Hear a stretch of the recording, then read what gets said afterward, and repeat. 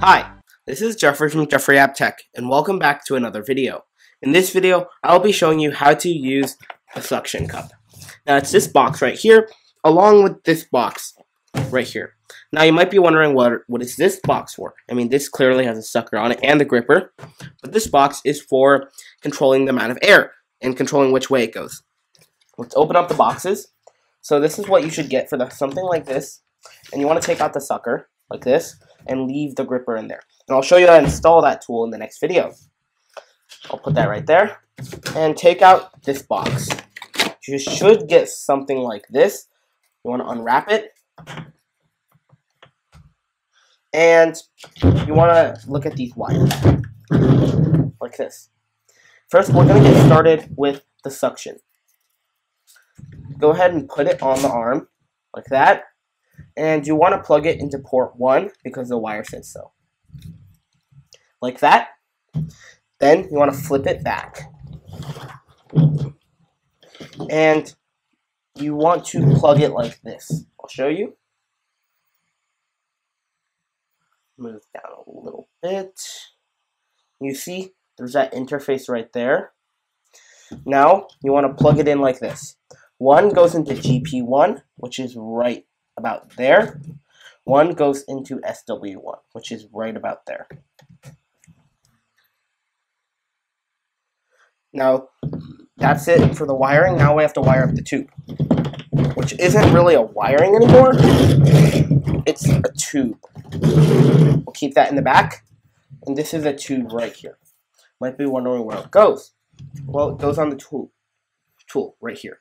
You have to just slip it on. Might be kind of hard, but you just put it over and it just stays there. Like that.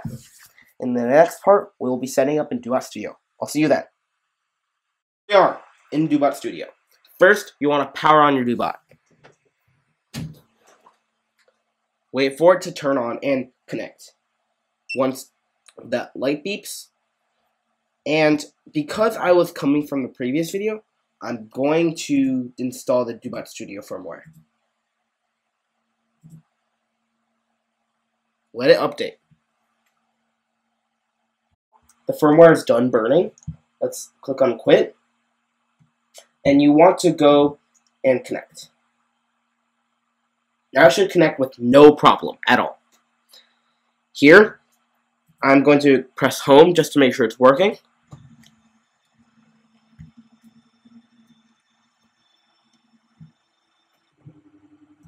And it's going to go home. And let's wait for it to load.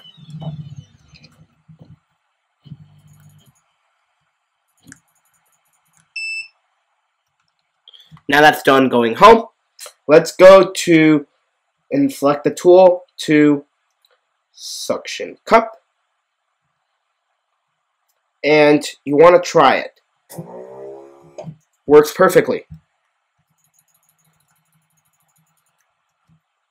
Now let's go to teaching and playback. Here we are, and we want to move. For example, I'm going to delete these two.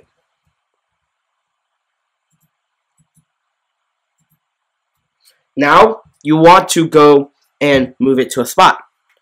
So, let's say we're trying to pick up a block that's right here.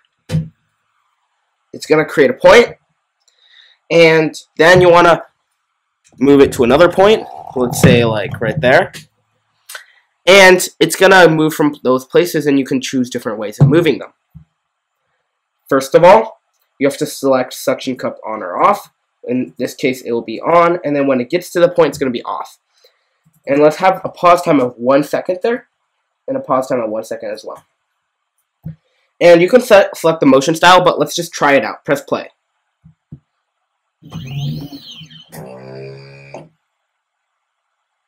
It didn't move to that other point.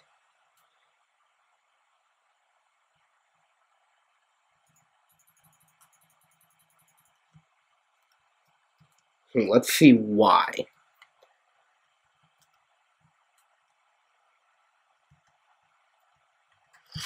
Now, let's try that again.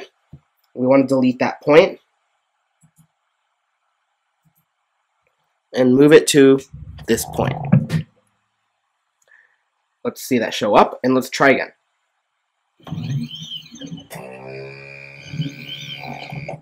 There we go. That worked perfectly.